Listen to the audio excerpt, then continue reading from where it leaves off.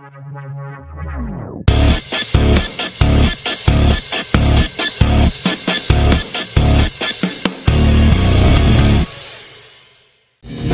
Sarzo on bass guitar.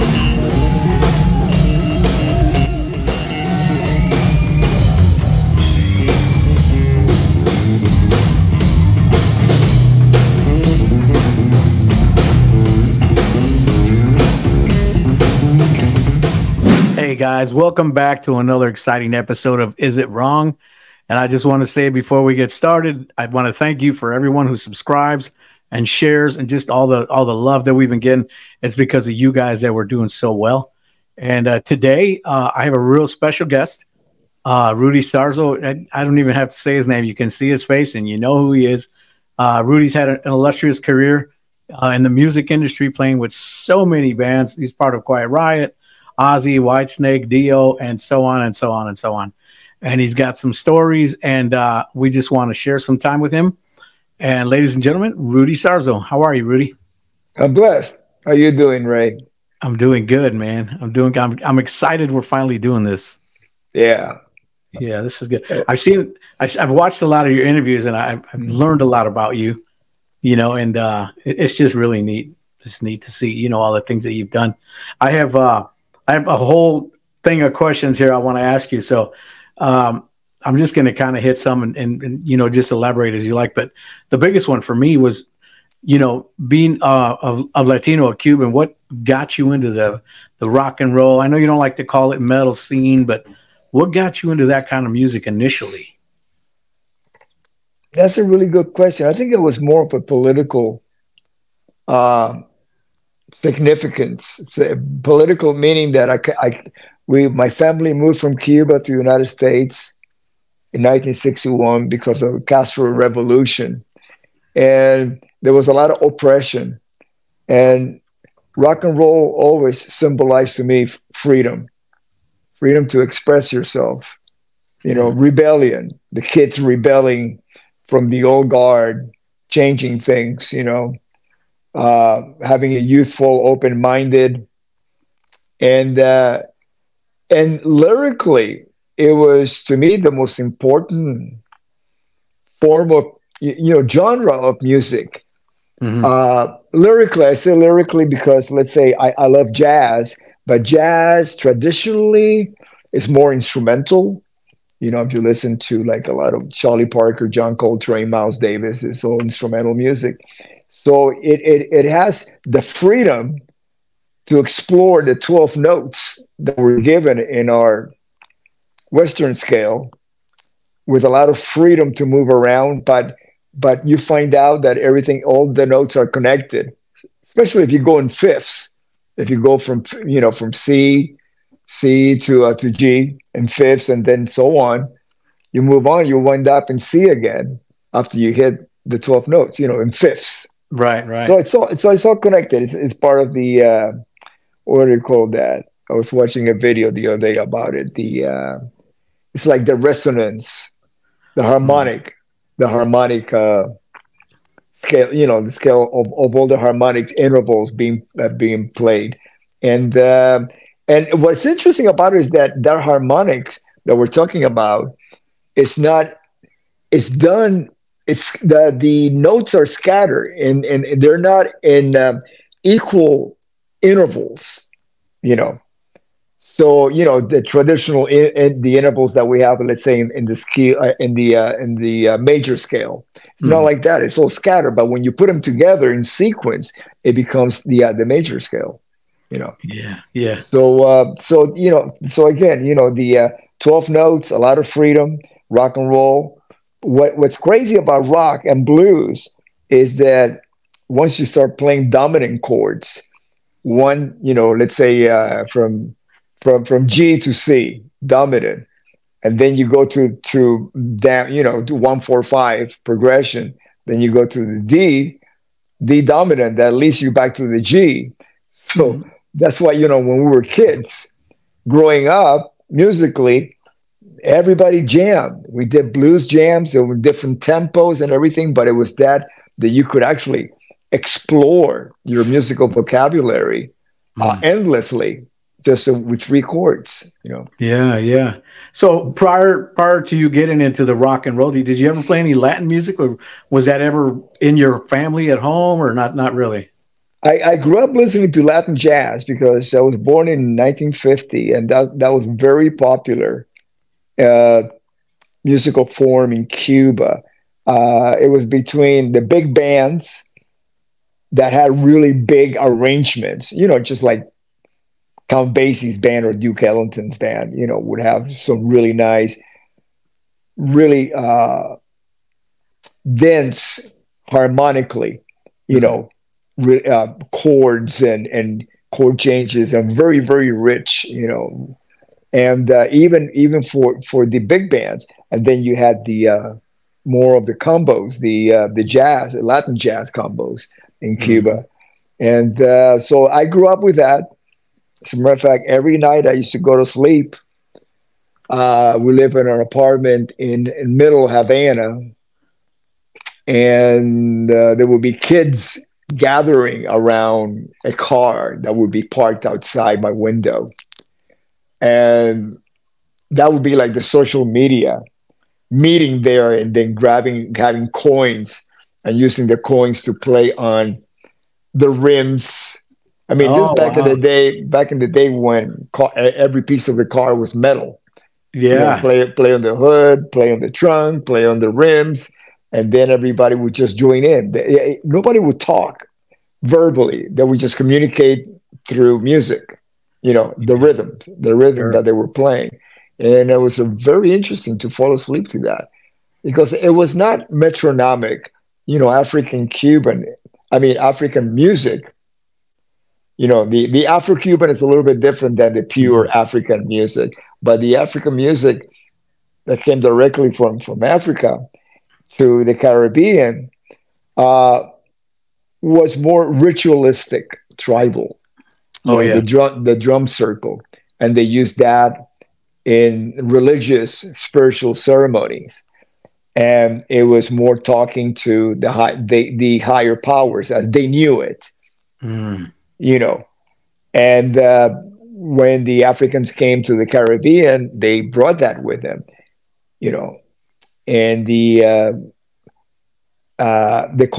Spanish colonial plantations allowed them to play it, but not in the United States, not the Anglo, except for a pocket in Louisiana, which were the French at the time. They allowed the Africans to play, you know, their music of origin. Yeah. Why do you think that was, that they wouldn't let them do it? Oh, historically, I mean, the reason was because they wanted to avoid the Africans from communicating from plantation to plantation and creating revolts. Oh, wow. Yeah. Wow, that's pretty interesting. Yeah. That's pretty interesting. Yeah, you learn something about cultures, you know, every time you think about music. Music speaks so much in so many ways, you know? Yeah. For me, I listen to a lot of that music as well. I'm a metalhead. I'm a singer in a band, Sacred Warrior. I don't know if Ken told you. But we were started back in the 80s, you know, and just done the Christian metal scene and, you know, stuff like that. But we never really made a crossover. You know, we are who we are, you know, but music's always been a big thing for us. And then I started listening to like Quiet Riot and Whitesnake and Ozzy, you know, as I got older. And then came this guy, Rudy Sarzo. I think I seen a video where Coverdale introduced you, and he's like, "This is the most sexiest man alive," and you came up there and you were playing and stuff. Right. The biggest sexual animal that I have personally ever met, Rudy Sarzo.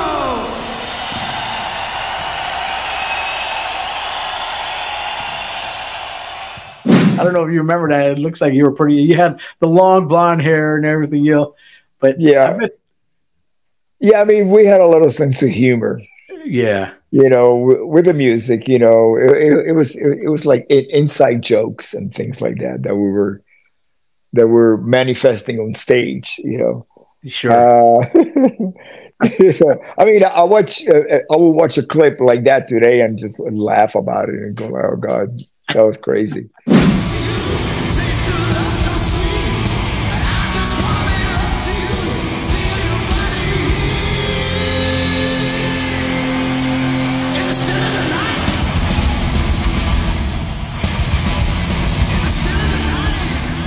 you know. Yeah. Yeah. Yeah. Yeah. But you know, you when you're on the road, you have to keep it light. Hmm. Have fun. Don't be that sour grape on the tour bus because you're not gonna get along with everybody. You know, everybody's away from home. We all have our stress factor because we miss our family, and the road is very tough. I Yeah. know that's why I choose now to you know, I'm back with Quiet Riot. And Quiet Riot, what we do is we go out on the weekends.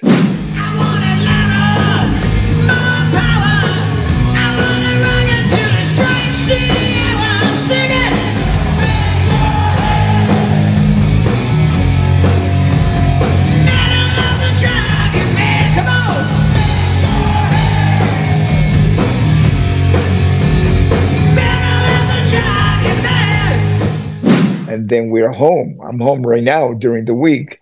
And next week I'll go back out again, you know, on the weekend. And Hmm. I get to be home, you know, Yeah. Yeah. which I love. You know, I've been doing this for this year. It's going to be 43 years of doing this. So I think my reward now is to be able to pick and choose how I want to travel. Yeah. And that was going to be one of the things I was going to ask is how you balance that personal life versus band. I know you guys, I think it was last year, you played at Immortal Fest in Ohio, right? With Saint. That's Quiet Riot. Is that Uh-huh. correct? Yeah. So we we Mhm. we play there a lot, and we're going to be Yeah. playing there. We're going to be playing there this year. But so separating your time from your family to your music, you just pretty much answered that question. It's like you get to pick and choose what you want to do, right? So Oh, yes, yes, definitely. yeah. So let's go back to Quiet Riot then. Mhm. When you guys formed the band, you, Randy Rose, and all the guys, how did that come about? Where you formed the band? Were they already a band and you joined them, or? Yeah, the band was basically created between Randy and his high school buddy, neighborhood friend Kelly Garney, and then they found Kevin, and then they found Drew Forsythe, and those were like the four original members of what we call the Randy Rhoads era of Quiet Mhm. Riot. And the band had a couple of names before. I think one of them was Little Women, and then there was another. Randy had a band with a guy named Smokey. You know, so you That's know how it great. is. I mean, it's not like a band to me. You know, starting out is kind of like, you know, the first girl you kiss is rarely gonna become your wife. Yeah, You know, yeah. it's not the one that you're gonna like settle with. You know, and so bands are like that. I mean, before I ever played, let's say Quiet Riot or even Ozzy, I was in I played with a lot of guys and girls, you know, bands for at least 10 years. Mm. That's oh God, more than 10 years. But you know, by the time that I was playing clubs, more than 10 years. Well, I went through a lot of musicians, you know, so it doesn't so it's a long way to the moment that you actually get signed to a record deal, especially an American record deal, because the Randy Rose version of the band, they had a record deal, but it was only in Japan. And at the time, you might as well have a record deal in, you know, on the moon, because Yeah. if you know, you cannot get airplay. If you can't get airplay because there's no domestic record label to promote your album, to add Mhm. it to the radio stations and give you tour support that bands used to get back then, you're nobody. You're just a local band, and that's what we were, which is the reason why Randy left to join Ozzy, because after two albums released in Japan, we were competing with the new sound Mm. of the late 70s, which was new wave and punk. And Mm. record companies were not interested in us whatsoever.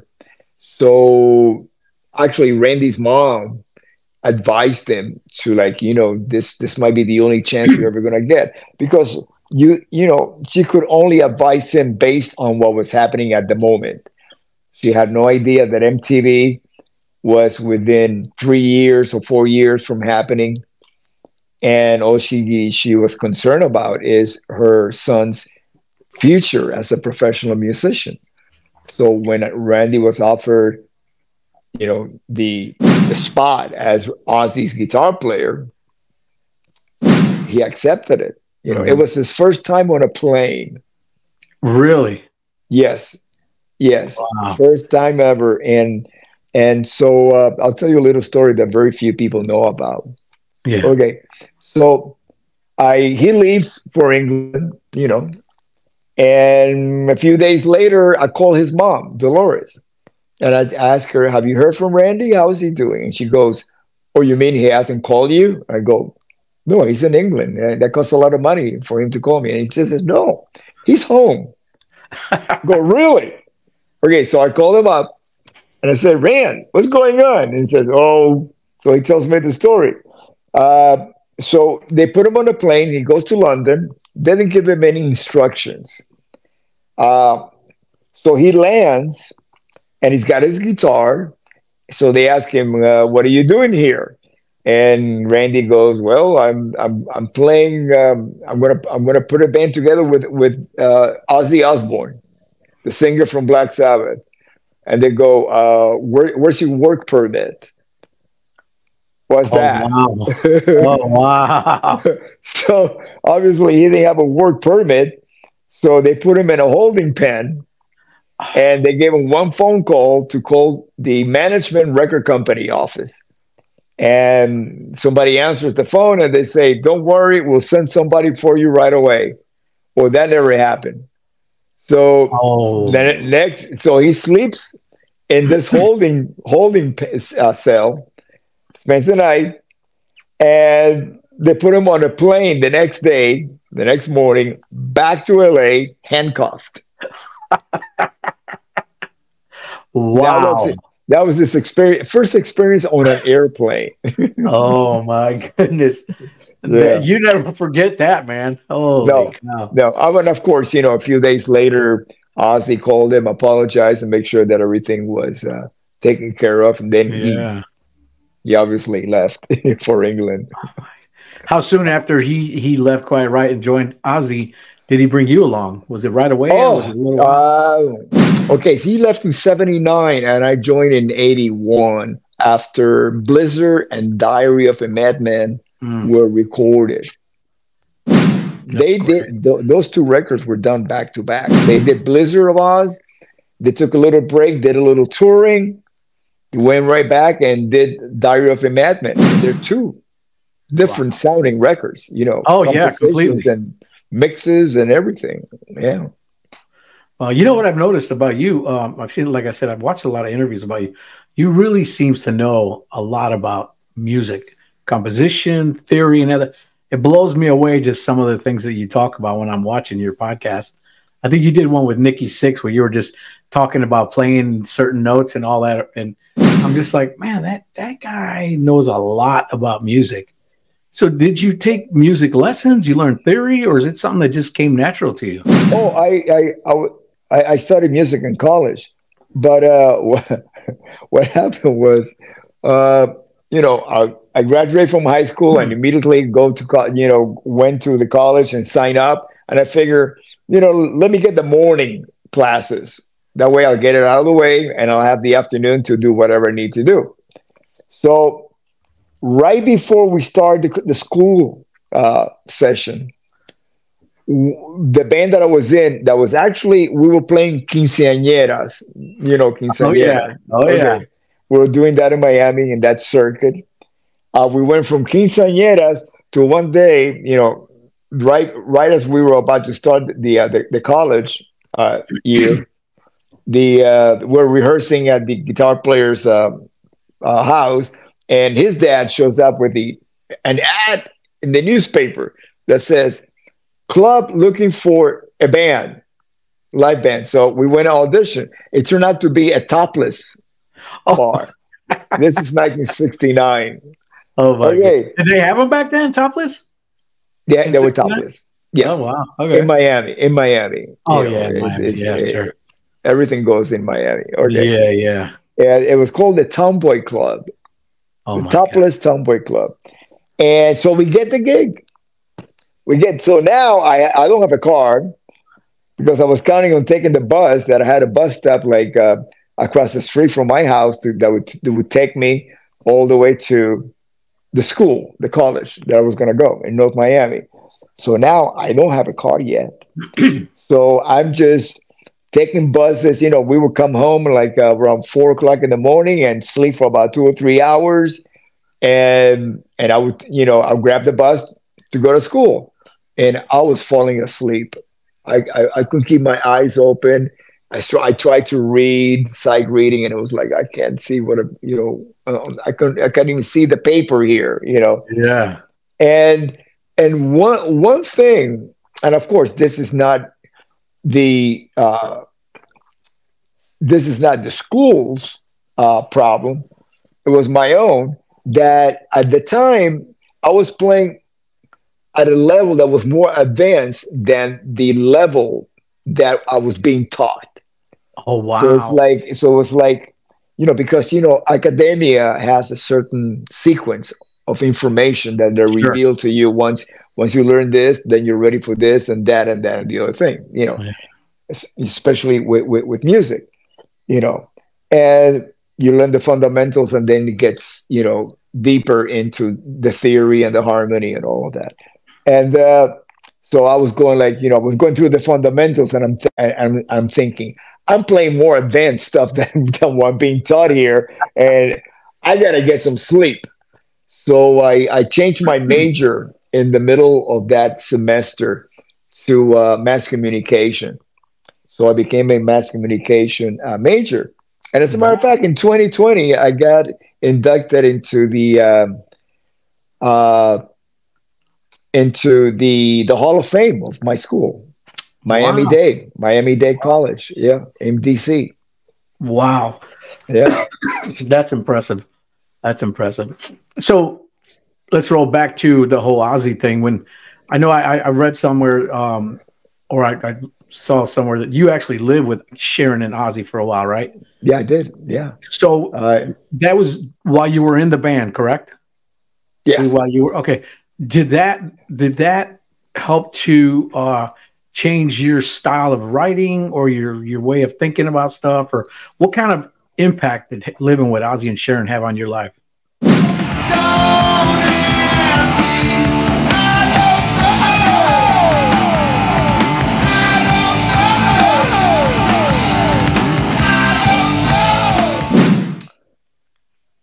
That's a really good question.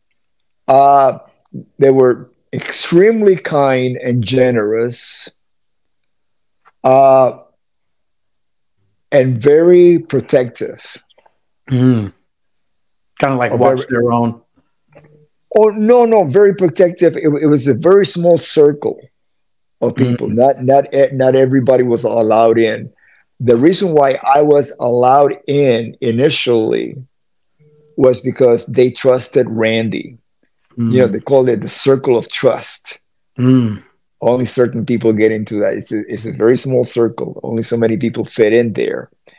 And so they, you know, I didn't have a resume.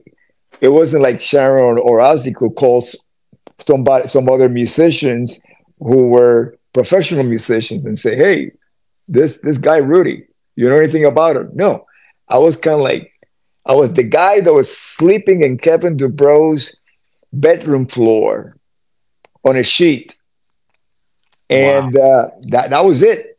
Yeah, and then I had played with Randy in Quiet Riot.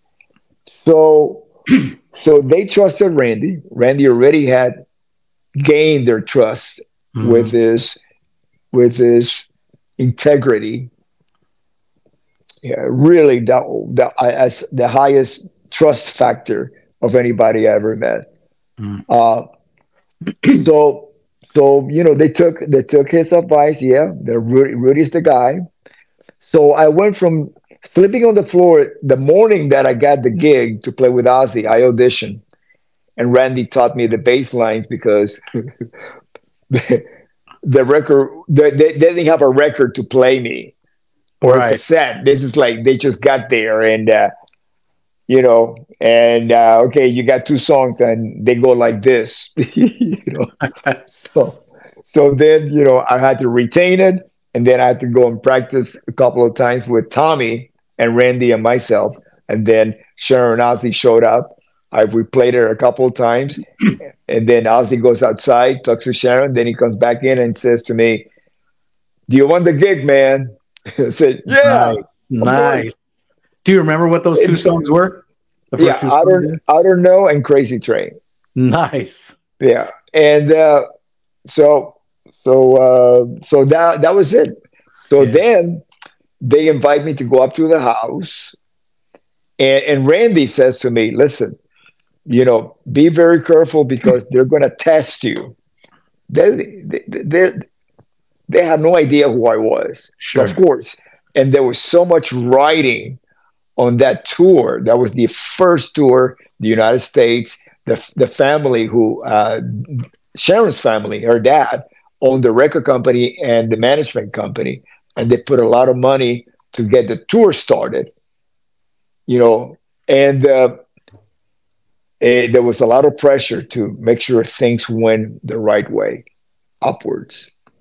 And so Randy goes, they're going to test you to make sure, just so don't take anything. And I told him, yeah, I'm not taking anything. Whatever they offer you, you don't take. And I said, sure, no problem. So of course, they're offering me stuff, and says, no, thank you. And so Randy leaves, and Sharon goes to bed, Tommy goes to bed, and it's just me and Ozzy. And Ozzy takes a look at my clothes, and he says, "You need some rock and roll clothes, man." So he leaves, goes to his room, comes back out with a suitcase. Oh my God. His suitcase. And he pours it on the pool table. And then this all stuff that I recognize from album covers. Yeah. Especially, I couldn't believe it. And he goes, "Take whatever you want, man." And I go and I grab a couple of things. And then the next day we did a photo session, and that's what I'm wearing on this photo session. Jacket that Ozzy gave me. He gave me a couple of jackets. One was snake skin that basically, it was from the 70s, Black Sabbath period. It was a snake skin jacket that evaporated in my closet because after a while it just shrunk. All the scales came off, And the other one was a black leather jacket with some little diamonds, rhinestones. It was really, really pretty, beautiful jacket. And so he was always generous, super generous from day one. Yeah. And so I was ready to go home, or at least go back to sleeping on the floor in Kevin's apartment. And I asked him for a ride back to Kevin's place, and Ozzy said, "Oh man, I don't drive." But then he pointed at one of the bungalows in the property, and he goes, "But you can stay there." And I'm going like, "Okay." they're gonna find me here and kick me out, And so I go in this bungalow, and it's beautiful, and it had a real bed with a mattress, and nice. I slept with my clothes on because I thought they were gonna find me and get me arrested or something. So I was ready for anything. So finally I fall asleep, and then I hear a knock on the door, and it's Sharon waking me up to go to breakfast with the family. Wow. And I'm sitting there right next to Don Arden, her dad, who's wearing his robe, and he's yelling at somebody, some record company guy. And his dog, he had a Doberman, big Doberman named Jet. Yeah. Jet, named after the record company. And he comes over and eats my eggs off the plate. and her dad goes, "Oh, Jet likes you. That's a good sign." Oh, wow. And I went, okay. So by now, then you're in your head, you must be going, "I'm in. I'm having breakfast with these guys. Ozzy's giving me his clothes." I've never been that kind of guy. I am the kind of guy who auditions every single day. Ooh, that's good. The day that you feel that you're in, you're done. Yeah. You're out. You're really out. You're outing yourself. Yeah, no, that's true. Yeah, so every day I got to start all over again and take it to the next level. Yeah, yeah. Not keep doing the same things. Sure, yeah. But So, take it. Yeah. yeah. So bring me back to Randy. We've heard so many things about, Mhm. how he passed away with the plane wing clip in the Mhm. building and all that stuff. But prior to that, I mean, the time you guys spent together, he seems like Yeah. such a genuine, incredible guy. Can you share a little bit about just Sure. Randy? Yeah, Just yeah. Randy was the most unique musician I've ever played with. Uh, he was born into a musical family. His mom and dad, music professors, who built a school brick by brick called Musonia. mm, So Randy, at a very early age, 5 years old, he started playing classical guitar. He started reading music. He started learning composition theory. He became an educated, well-rounded musician. Then he started teaching at wow. Musonia. And by 1978, when I joined the band, he invited me to teach at Musonia, and he taught me how to teach because it's different if you're teaching academia, which means that you got a book and you got a classroom, and you tell the classroom, okay, today we got chapter 6. We're going to learn minor intervals, so you follow that. When you're going from student to student, they're personal, private lessons. And each one, you have to treat each one individually. You cannot treat, by say treating, I mean the same information. Oh, right, right. You cannot give it, you have to look at their level that they're at and take it from there to help them get to the next level Mm. and answer all the questions, doubts that they might have that are keeping them from progressing. Mm. Because with music, as you know, the more you learn, the more questions you have about music, how things work. Especially if you start going outside of diatonic play, Yeah. then you start getting more into altered chords and breaking all the rules. And so it's like, wow. I mean, it's like I go through it. I go to YouTube every single day and I take lessons. Really? And during COVID, I did the full academia. I went through the whole thing. I basically got a degree in music without a diploma because there's a professor. Mm-hmm. There's a professor on YouTube that has put out like a whole semester. Oh, wow. Of music theory, right? And he had a camera. So it's the camera. So each reel, each YouTube lesson is 1 day of him teaching. Oh, wow. Bam. So you do that 1 day. So And how long were those? The lessons, Yeah. it depends. There were at least an hour and a half each. Wow. Yeah. So by the end of the sequence of all these lessons, you have learned. I mean, you can actually learn it from a book, but to actually have a teacher explain it to you, it's a little bit different because then there's interaction with the students. So there's a student that might be asking a question that you have in your mind, and then the teacher will explain it. Mm. That's awesome. So then he brought you in to help teach with him, and then you guys played together a lot. Yeah. And Yeah. you guys Yeah. had a real good bond. Well, yeah, that happened within about 6 months after I had joined Quiet Riot. He brings me in, and the first 6 months, basically, my interaction with Randy was pretty much just at rehearsals and gigs because he was busy teaching. So once I started teaching at the school, then we were hanging out together, and in between lessons, that's when I would hear him play classical guitar, which I had no idea he could play like that. And I said, why don't you play, something classical rock on with Quiet Riot? And he says, now, first of all, trying to mic a classical guitar at a club is not going to work. It's the feedback and all that.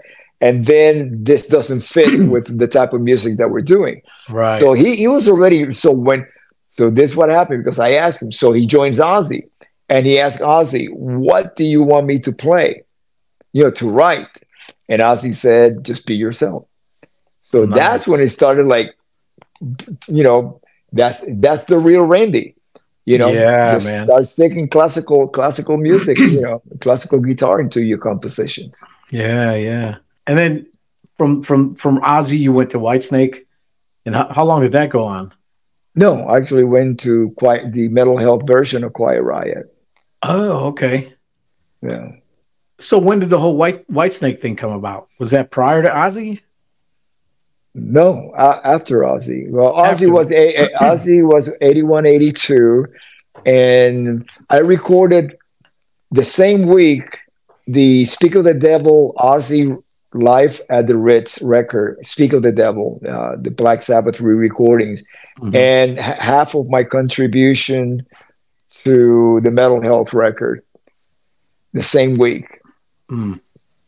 And then I left Ozzy, and then the band was called Dubrow at the time. Then once I came back to the band, it got renamed Quiet Riot. And then I finished the record. And so that was from, I recorded that 82. Then I left the band in 85. And then I joined Whitesnake in 87. Okay. And the last time I played in Whitesnake was 1994. Okay. So now you said you bring us back forward to today. You're still doing the Quiet Riot version of what you're doing, and you're just picking and choosing shows. And who's all in the band now? Well, it's not a matter. It's not a matter that we're picking and choosing shows. It's just a matter that when I went back to Quiet Riot in 1997, and even back then we were not doing tour bus tours. With certain exceptions, there would be, like, let's say, the Rock Never Stop tour. So we would go out for maybe 6 weeks in a tour bus, but not like it was when I joined Ozzy in 1981. That would be gone for months, year and a half. Yeah. And then for the Mental Health record, I was on the road on a tour bus for a year and a half. And then again with Condition Critical for about 8 months. And then Whitesnake. So yeah. The 80s were the years where we did the touring in buses. But once Quiet Riot reunited in 1997, we started doing it the way that we do it now. Is that we fly to a city, and maybe there's like a hub of certain venues. Like a couple of weeks ago, we did one in Texas. So we land in Dallas, then we drive to Houston, then we drive to San Antonio, and then we come home from San Antonio. Yeah. And last week was different. Last week we did West Palm Beach. We flew into West Palm Beach, and then we did the show. And then the next morning we flew to Maryland to do M3 Festival, and then we came home. Wow. How was that festival? Oh, it was great. We did it last year too. We were the only band to be invited from last year to do it this year. That's great. It was wonderful. It's like class reunion. I get to see a lot of friends that I haven't seen, and also people that I play with. I ran into Brad Gillis, who we played together in Ozzy, and it was great to see him. And people like Phil Susan, who also played with Ozzy, bass player, dear friends, because a lot of people have moved away from Los Angeles to Las Vegas or Nashville. So I don't have the same circle of friends that I used to have. Right. That used to live here in Los Angeles. Yeah.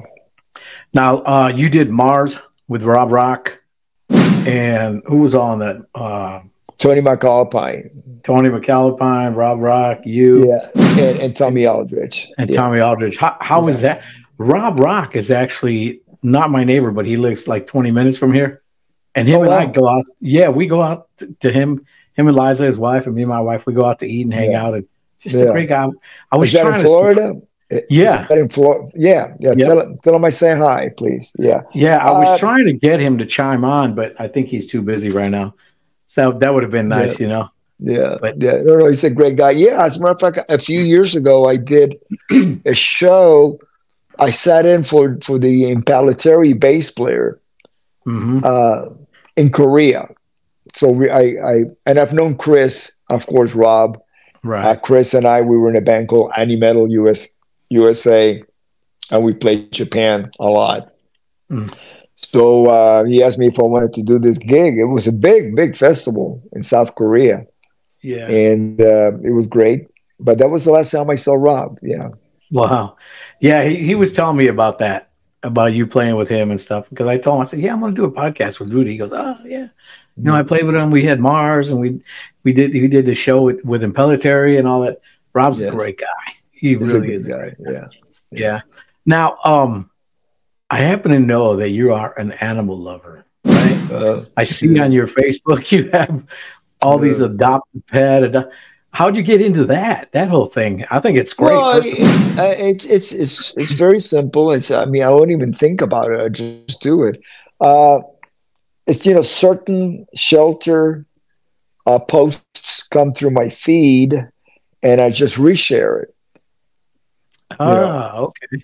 That's what I do. I mean, I have a lot of respect and admiration for the people who actually are working at the shelters.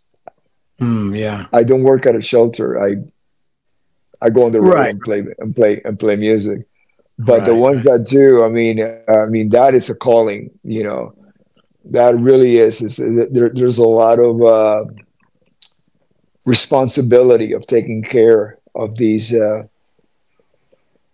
of these furry friends who they might have been dropped for some reason by their owners, and then they're scared. They have no idea what's happening to them now, if their owners are going to come back or not, and it's up to these people to make them feel comfortable until they hopefully get rescued. Because it's the temperament of the dog or cat is what's going to dictate if they're going to get adopted. If it's a restless pet, just because it's afraid, doesn't know what's going on. If they're too restless, they're not gonna. Whoever's looking to adopt an animal is not gonna feel safe bringing them into their family, because they might have small children or other pets. Yeah. So the calmer the pet is at the shelter, the better chance of them getting rescued. Yeah, we actually rescued a dog. We had a dog that was a golden retriever. Like, he lived like 12 years and he got cancer, and then we ended up adopting a pit bull because he just came up to us, just like when we were at the Humane Society. He just was looking at us with those puppy dog eyes, and I'm like, all right, let's take this guy home. So we brought him home. Yeah. And he's the best dog. The only thing I don't like about him, he's real protective about my wife. Even with me, I go to hug my wife, or, us Latinos, pat her on the backside or something. He's like, he growls at me, Wow. I'm like, hey, dude, chill, man. Chill. It's my wife. It's okay, But other than that, he's a great dog, man. And I'm glad we did that, Wonderful. Yeah, yeah. What about outside of music? What do you do for fun? Is there anything else you got that you have interest in, or for fun? It's funny because I used to collect toys years ago. Really? And yeah, I mean, like, video games and all these. I used to travel and buy all these electronic games because I used to get bored on the road. And you're stuck in a tour bus, and I'm bored. So I had all these electronic games and all stuff, and I just got rid of all of them. I gave them away to kids, children. I had drones and all that, and because I'd rather be playing my instrument than playing a video game. Yes, sir. Yeah, I don't get mentally challenged by a video game. I do the the instant gratification that I have when I discover something that I can do with the same 12 notes that I've been playing for 50 years or more. Yeah. You it's something that is it just gives me so much satisfaction, a Yeah. fulfillment. It's really a truly a fulfillment. Hmm. No, that's awesome, man. What about I know your faith, I know that you have faith. Ken was telling me that you don't have a problem talking about how did all that come about in your life? Well, I was raised Catholic, so to me it was Oh, a okay. matter of sifting through what I believe in. I'm a Christian. Hmm. I had a lot of questions as a child in being raised Catholic, and did not get any of the answers I was looking for. So I figured, oh no, I'm not sure about this. But he had no reflection on my belief in God or Christ. It was just Hmm. the priests, how they handle Right. things or Oh mishandle yeah. things. Yeah. You Yeah. know, and just it's there's a lot of mystery surrounding the Catholic religion. Hmm. Mysteries and I get the impression that the the followers are not in on what they know. Mm. There's a lot of hidden occult Oh yeah. information that they do not reveal to the masses. Yeah. And to me, that's really unfair. It is. It is, and the Catholic movement is such a huge movement Yes. that people just don't realize. I'm a Christian too, Mm. and I'm one of the guys. I'm open about it. I share with anybody and everybody. Everybody who knows me, Mm. they know what I'm all about. Mm. And I became a Christian in 1985, and I haven't turned back. My band Mm. Sacred Warrior, we're a Christian band. And it's just neat, man. One more thing about that, and then we'll move on to another thing. But were you able to share any of that with Randy or Ozzy or Sharon? Anything of the gospel or anything? No, no. As a matter of fact, I was I used to get off the stage and go to my bunk during those tours with Ozzy and read the Bible. Oh Just wow! just out of gratitude, not because of anything happened on stage that I felt like I had to read the Bible and kind of like, cleanse myself. No, it was just out of gratitude for this Yeah. phenomenal uh, experience of being in this band. See, I always saw being playing with Ozzy as a blessing. Hmm. I because all the image that he has is all made up. Oh It's yeah, of like course. it's like Christopher Lee playing Dracula. Oh, he's not a vampire. He's just this is Dracula. Him acting as a vampire. Well, Yeah. the same thing. Yeah. What was with Ozzy? Hey, I do you know Alice Cooper personally? Yeah. Yeah. Not Yeah. personally, no. Well, he's got his own church. He's got his Right. own foundation. Helping kids. As a matter of fact, Quiet Riot played at the Christmas pudding Oh wow. this last year, and I went to do a what do you call that? That I actually went to talk to the congregation, kids at the Hmm. church. Talking about music and my faith and all of that. And it's Alice Cooper. Yeah. Come That's on. great.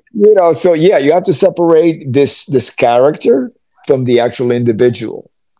Yeah. Who's actually a Christian, a devout Christian. Yeah. With a Yeah. church, and it's all Yeah. youth. Uh, what do you call that? It's a place where the kids go and hang out and are being taught music to help them get away from crime, a life of crime. That's really good because Yeah. kids, especially today, well, I mean, for as long as I can remember, but kids now, Mm. it looks like they're just looking for trouble to get into. They're looking for junk. And if we don't take the Alice Coopers and certain people that are going to bring them in, and really, if the parents aren't really raising them in the right way, they're going to go crazy. They're going to go crazy and do some stuff, man. So it's good that, Alice and stuff does those kind of things. Yeah. And unfortunately, social media has a lot of influence on that. It challenges the kids to, like, TikTok challenge to, like, okay, do this crazy stuff, whatever it might be. It's dangerous. Yeah, sure. It really is, and so it thinks, the more you can have a direct connection with the youth, the much better. Yeah. They'll get it, because first of all, you're showing up. You're there, which means that you care for them. Absolutely. People care for them, So, and then you reveal to them that you are just like they are, and that you were in the same position as they are right now. You were there. And through a relationship, my relationship with Christ, it guided me through all of the trials and tribulations of the things that I experienced. It's life. We're here to experience life. Yeah, absolutely. Absolutely. Can you just off the top of your head, do you have one particular show that just rings in your head that you've done that was just, you always think about it was like your best show or favorite show, and why? No. They were all. I mean, there's some pivotal moments. Yeah. But not necessarily my best show. It was shows that like, let's say, playing the Oz Festival. That was it was a challenge logistically, but we did it. And but every show to me, it's like a clean slate. I gotta try to paint that masterpiece all over again. Yeah. No, I love that you said that, because really it goes back to what you were saying earlier, that every day you're auditioning. Yeah, absolutely. That is so powerful. That is so powerful, Yeah. Especially nowadays. I mean, when I was growing up in the 60s, rock and roll had only been not around for not even 10 years yet. Wow. Think about it. Rock and roll started like around 55. The term rock and roll got coined. And band, Little Richard and Chuck Berry, Elvis, Jerry Lee Lewis, and all that. By the time that the Beatles came out in 64, that's not even 10 years. Yeah. Right?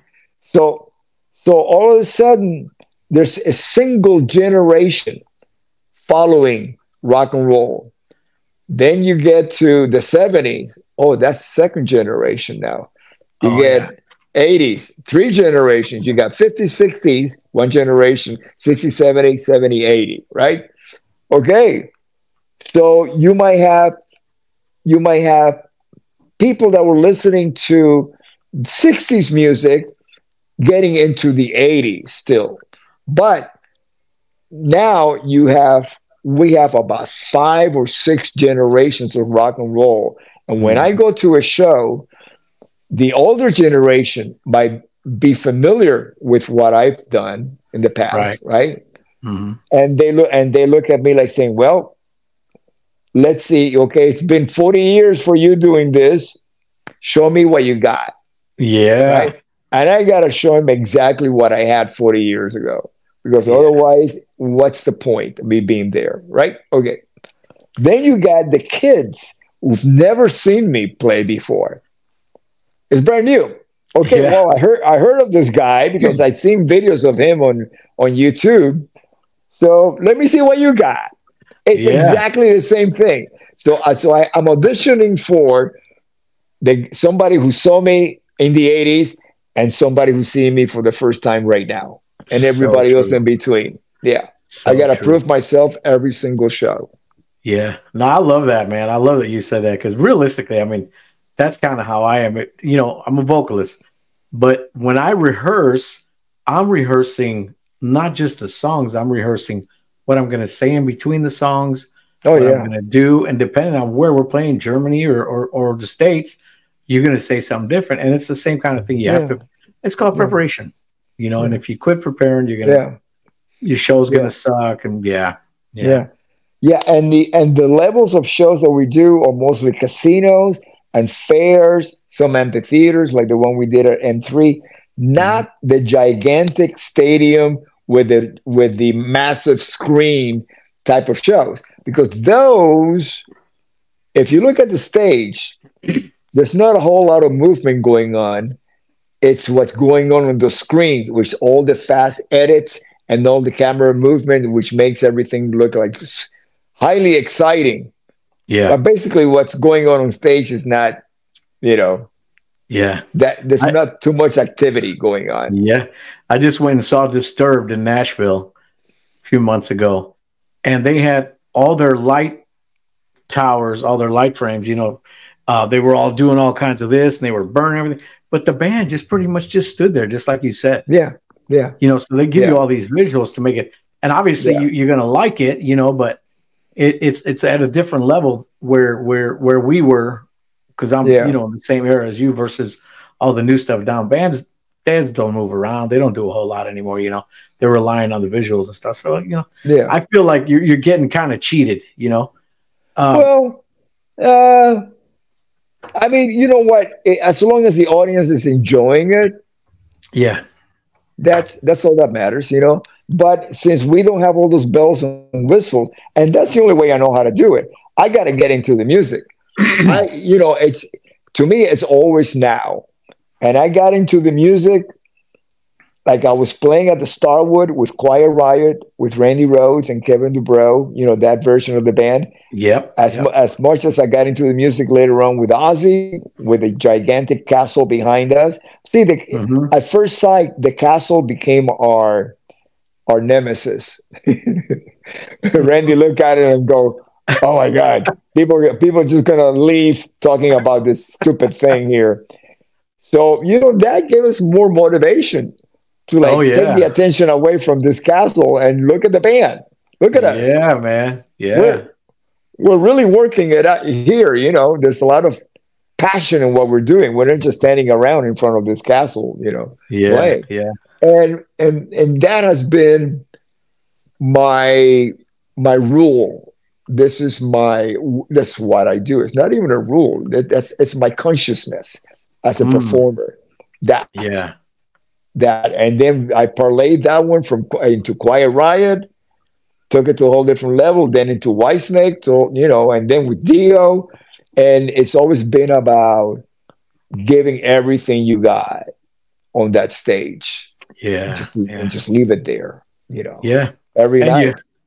and you have to, even if Yeah. you're tired or sick or whatever. Yeah, I get that. I get that. Yeah. My buddy Dave Carter, he sent me this thing. I didn't even know that you did this. You do a Rudy Sarzo show support for the Music Matters Challenge. Rudy's a legendary musician known for Quiet Riot, Ozzy Osbourne, yada yada. We all have a story where music positively impacted our lives.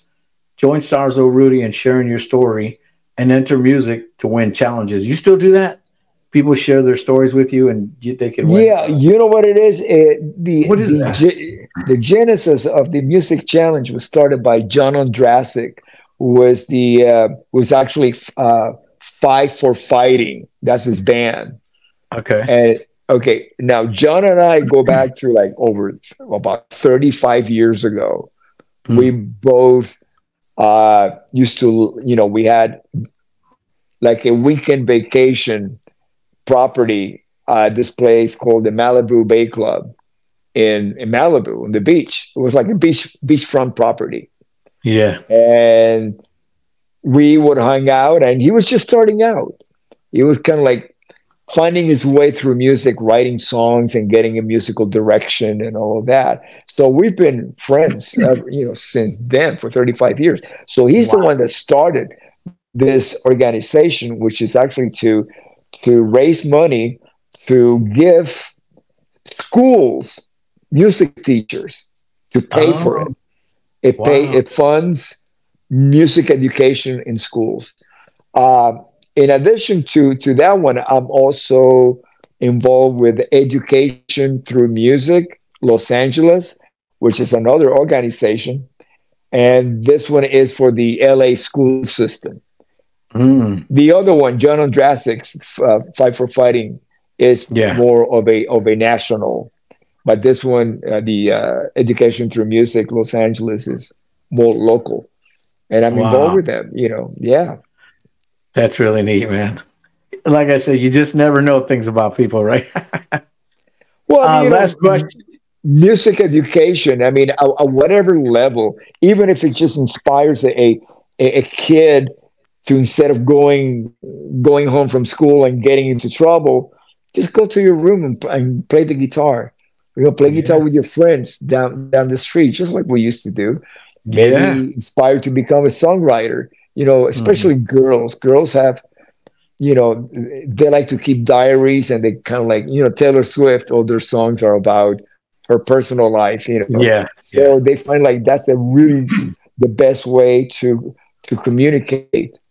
They're actually communicating with a higher power, and then it translates to an audience of kids that feel exactly the same way that like they do, and they connect. It's all about connecting, and music is the best conduit for connection with humanity that there is.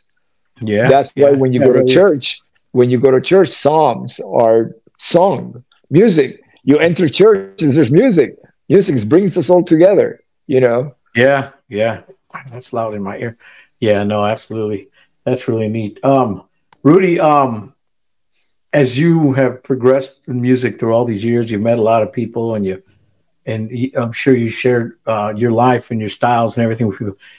To the person that's just watching today that has no idea who you are or doesn't know much about music, and any advice for them that you just want to pour your heart out to them? Because I get a lot of listeners that aren't musicians. They're into other things, but in my opinion, you're a very intelligent man, and you have a lot of great stuff to say.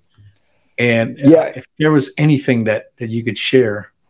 Music, just like religion, is something that unless somebody's seeking the information, you cannot make somebody a religious person or a musician. They have to gravitate toward that. And for those of us who gravitate to faith and music, it's a journey.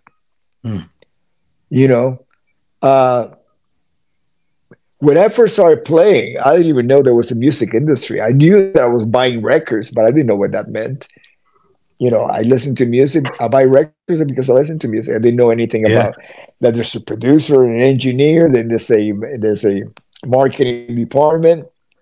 There's a promotion guy that goes from station to station. I'm talking about traditional record companies, Oh, yeah. I just play music. First of all, when I saw the Beatles and the girls were going crazy for the Beatles, I said, I want that, I want that adulation. And, but then I fell in love with music. I fell in love with the sincerity of it all. It's very sincere. Music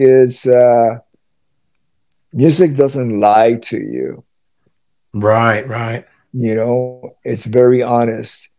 Whether you're good or bad at it, you soon find out. And then if you're bad and you want to get better, just spend, you got to give it those 10,000 hours to get to that certain level.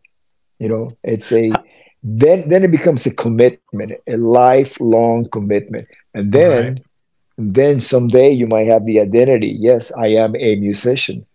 Doesn't mean that's it's kind of like a doctor. You get a degree and you're a doctor, but you still have to keep studying because there's new medicines and new discoveries in medicine and all that. So you got to stay on top of it. It's a never-ending journey. Yeah, that's neat, man. Well, Rudy, I'm really honored that you took the time to do this podcast with me. I know you do a lot of them, and I try to make mine a little different than others, and ask questions and stuff. And if you ever get down the Florida area, you and Rob need to go get some Cuban coffee, okay? Okay. Hola, Juan Valdez. Buenos días. Buenos días. Disfruta un buen café. Gracias, señor. Adiós. Adiós.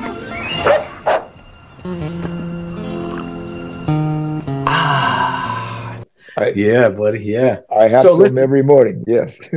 Yeah, I'm sure. I'm sure.